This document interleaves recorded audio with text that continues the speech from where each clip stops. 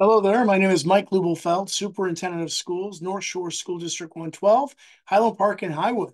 So, my favorite poem, and there's a lot of them, my favorite poem right now for this project is a quote that's attributed to former President Theodore Roosevelt from a speech he gave in 1910 in Citizenship in a Republic.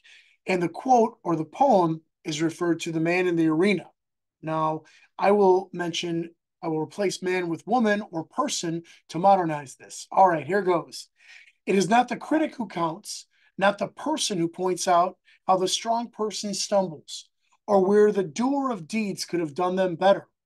The credit belongs to the person who is actually in the arena, whose face is marred by dust and sweat and blood, who strives valiantly, who errs, who comes short again and again because there is no effort without error and shortcoming, but who does actually strive to do the deeds, who knows great enthusiasms, the great devotions, who spends himself or herself in a worthy cause, who at the best knows in the end the triumph of high achievement, and who at the worst, if they fail, at least fails while daring greatly, so that their place shall never be with those cold and timid souls who neither know victory nor defeat.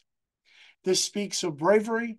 This speaks of courage. This speaks of getting in there and being in the arena, so to speak. Thanks for letting me participate in this tribute to and celebration of poetry. I really appreciate it.